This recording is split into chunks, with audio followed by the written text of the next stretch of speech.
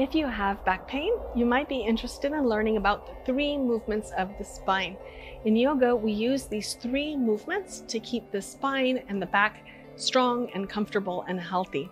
The first of the 3 movements is a front and back movement. So we do forward folding postures so that we're stretching out the back side of the body, and we do back bending postures which stretch out the front side of the body. The second type of movement is twisting, and we do twisting in all different kind of orientations. Orientation means that you can do twists in a standing position or a sitting position or a lying position. And of course, twist means that you turn to face toward one side or turn to face toward the other side.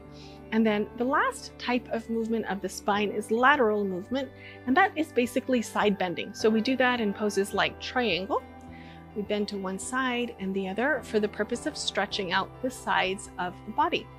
If you have more questions about movements of the spine or any kind of movement related to back pain, I'd love to hear from you in the comments, and I'll see you in the next video.